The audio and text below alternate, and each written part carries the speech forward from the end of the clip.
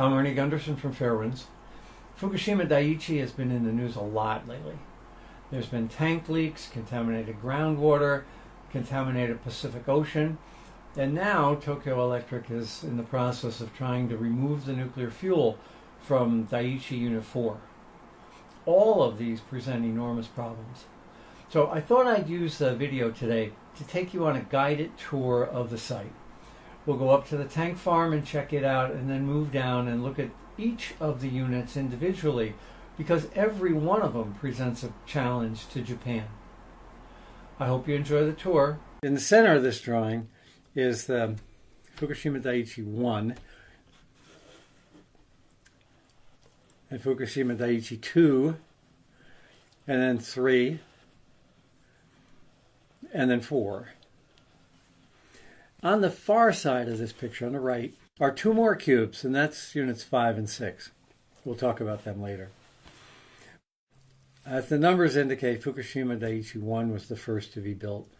And all of the problems that are presently happening on that site, as well as all of the problems that happened with the tsunami, were created when they built Fukushima Daiichi 1. And they is not Tokyo Electric. They is an American company called General Electric and another American company called Ebasco. They're the ones that determined how close this power plant is to the water. Now we're going to jump here to another slide of what Daiichi 1 looked like when it was built. And this is only Fukushima Daiichi 1. All of the issues on Daiichi 1 were locked into concrete. What happened on units 2, 3, and 4 as well. Specifically the grade. If you look back up the road, you'll see about 100-foot drop that engineers built a road down to the water. That was actually all dirt. This entire piece was dirt, and those power plants weren't there. They were covered about 100 feet of dirt over top of those power plants. So the decision to put Fukushima Daiichi near the water was made by General Electric and Ebasco. Now, of course, that had effect on the tsunami, and we won't talk about that today. But now it's a leading cause of the problem with the groundwater. The high area has a lot of groundwater in it.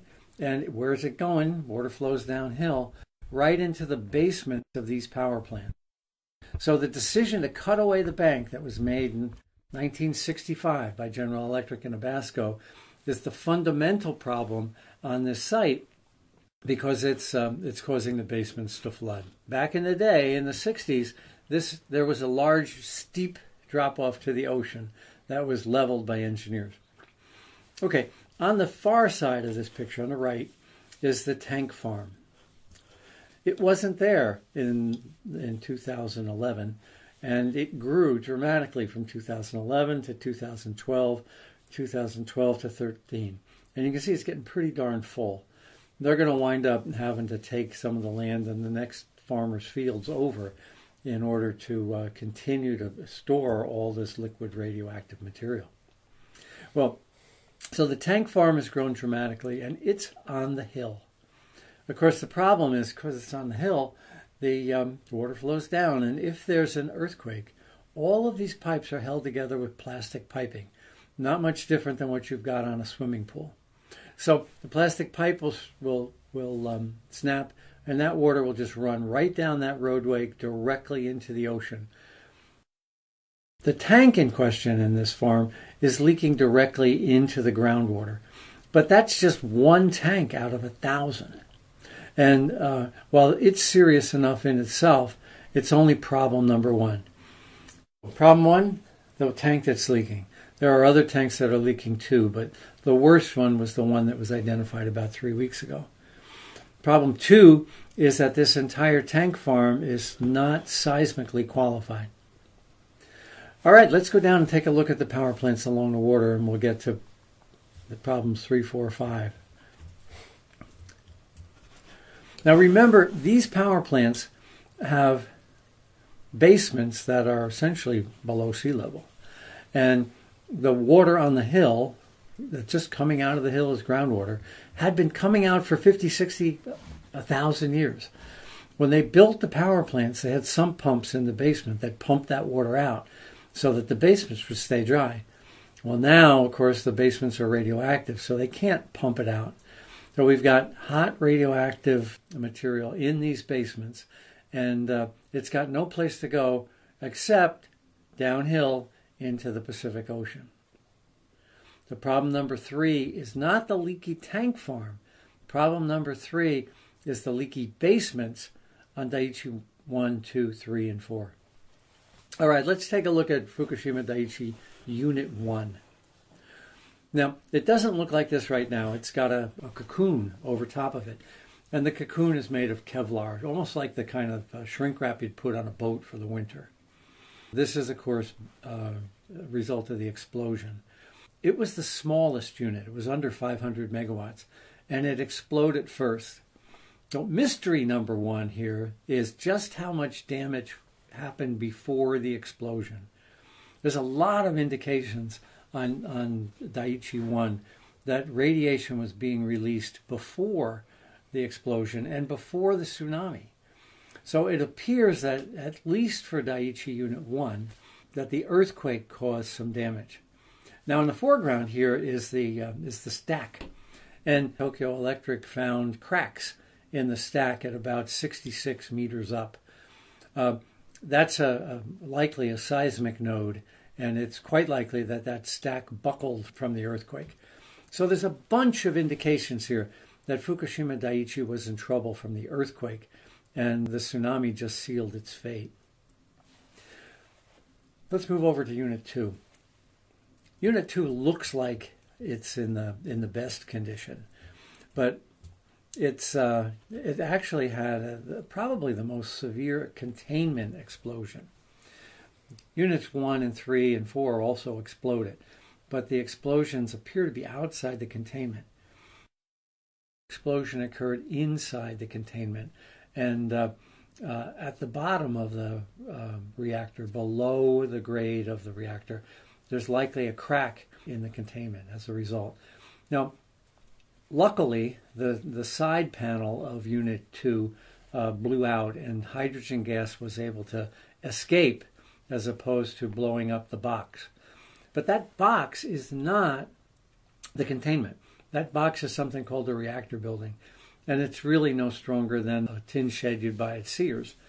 It was designed to hold radioactivity in because fans were to pump gases out those tall stacks that you see on the left and right here.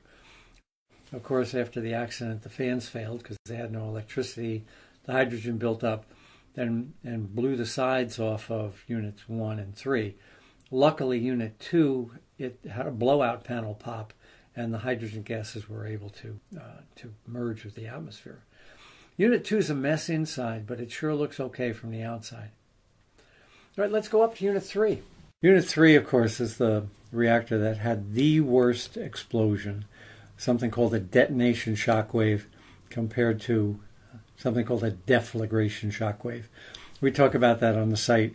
Unit 1 had a deflagration shockwave, which was nowhere near as damaging. Well, Unit 3 is a structural mess.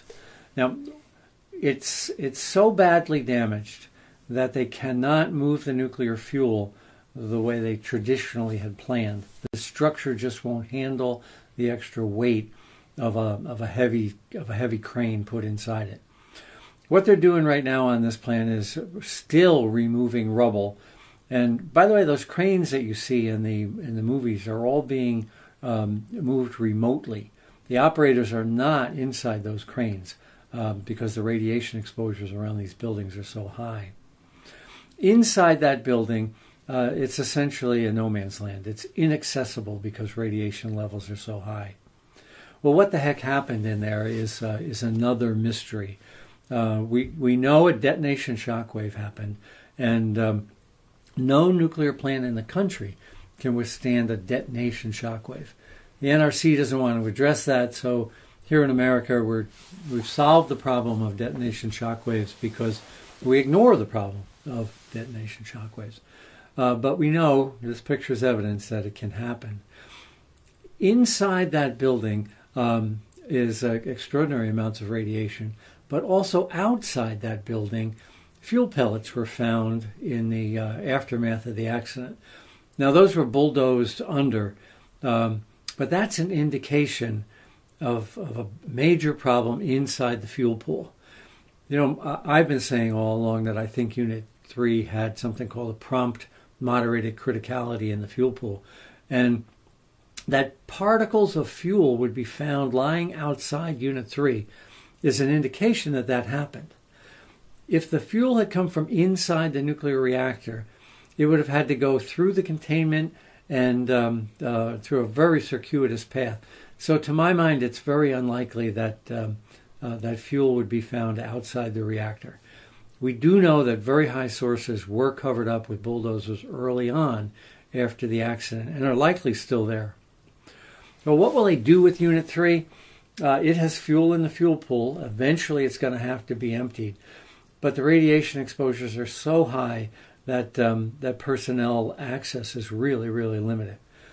My biggest fear on Unit 3 is that another earthquake will happen. It doesn't have to be a Richter 9. It can be easily like the original one. It could be an 8.5 aftershock. But this building has been so damaged that that it could topple and shatter from another significant earthquake. It's being covered up and probably will be completely covered with one of those shrink wrap covers by the winter. But right now it's the only building that's exposed to the atmosphere. Let's go down the road in between the power plants now to Daiichi 4. Now Daiichi 4 wasn't running when the accident happened, but yet it exploded as well. What made Daiichi 4 dangerous was the fact that all of the nuclear fuel wasn't in the containment. All of the nuclear fuel was in the fuel pool. So this was the biggest concern of all the experts after the accident, and it's the reason that the Americans evacuated out to 50 miles. So even though we had explosions in Unit 1 and Unit 2 and Unit 3, that was not the big threat to the population in Japan. There was Daiichi 4. Now, the reason for that is that the fuel was hot, physically hot. And if the fuel pool didn't get enough water, it would have drained, and then you would have had a meltdown inside the fuel pool. And there's nothing between the fuel pool and the sky to keep that radiation in. At least 1, 2, and 3 had containments that may have been leaking, but they hadn't completely failed. So the main issue was, what if Unit 4 runs out of water? Well, you'll recall right after the accident, they brought in pumping trucks to pump water in. And even before that, they tried the helicopters, which was a joke. There was no way a helicopter was going to keep this thing full. But in any event, they were able to pump the water back into that fuel pool. And now they got underneath the fuel pool and stabilized it. This is another indication of a seismic problem on the Daiichi site, because after this building exploded, Tokyo Electric went in and beefed up the floor under this fuel pool. So clearly they had concerns back in April and May, right after the accident, that this plant had a fuel pool that it was in jeopardy of failing. Now this one's all wrapped up in shrink wrap right now, and they're planning to begin to move nuclear fuel shortly. Now, nuclear fuel is like cigarettes in a pack of cigarettes. And if the pack is new, you can pull a cigarette out pretty easily. But if the pack is distorted and you pull too hard, you'll snap the cigarette. Same thing can happen inside this fuel pool. If you pull too hard on the nuclear fuel, you can snap the nuclear fuel because the rack has been distorted. The roof fell in on the building. Of course, the rack is distorted. So it wouldn't surprise me that in the course of emptying this fuel pool over the next year, they'll snap a fuel bundle. And you see the stack over there on the right? Well, that's connected now. So they'll pump the gases from inside that envelope up the stack and release them into the air. So it wouldn't surprise me that we'll get airborne krypton again, krypton 85, as a result of cracked and damaged fuel inside that fuel pool. It happens at nuclear power plants around the country periodically. What normally happens is the fuel pool area is evacuated, all those gases get sucked out and pumped up the stack. So keep your eye on Unit 4. I suspect in the future that'll happen. Now we have to pray on Unit 3 and Unit 4 that there's no significant earthquake until those fuel pools are empty. Unit 4 is structurally stronger than Unit 3, but still it's in jeopardy because it too had the effects of an explosion. There's also a bulge in that blue wall right at the bottom. That blue wall is concrete, and above it was the steel building that we talked about that you could buy at Sears. But that blue wall has a buckle in it, and it bows out about an inch or two. That's something called a first mode Euler strut buckle, and it's an indication of a structural problem caused by the earthquake on Fukushima Daiichi Unit 4. So the buildings along the water, there's a long row of buildings along the water. Those are the turbine buildings. And while impressive, there's really not much going on inside them of a nuclear safety standpoint. They do have basements, however, that are flooded with radioactive waste. Out beyond those is rubble along the water line, and those are where the cooling pumps were that all failed as a result of the tsunami. That's what was supposed to cool the diesels. And like I said before, even if the diesels had not been flooded, they would have failed anyway because they could not have been cooled because all of that rubble along the coast. But what Tokyo Electric is now planning to do, because we've got radioactive basements being constantly flooded with something like 400 tons of water every day, is they're going to build a trench all the way around Unit 1, 2, 3, and 4. And they're going to pump it full of very cold liquids through pipes and freeze it. And this is what's called the ice wall. So an ice wall will go on the land side of the buildings that had exploded, and it'll turn the corner, and then it will go down the water side of the turbine halls, and hopefully they're going to freeze more than a mile's worth of soil in the process. Now, there's no guarantees it'll work. It's never been tried before on such a large scale, and even if the wall works, there's no guarantee that it will seal with bedrock. So we still may have leakage in the future with the ice wall. And oh, by the way, it's going to take at least 2 years before they build that ice wall, which means this thing is going to continue to leak into the Pacific for at least 2 years. Well, while we're on the subject of the ice wall, I want to talk about the book I wrote 2 years ago. This problem of radioactivity in the basements was foreseeable back then. And the plant manager at Daiichi saw that there was going to be a problem in April of right after the accident occurred.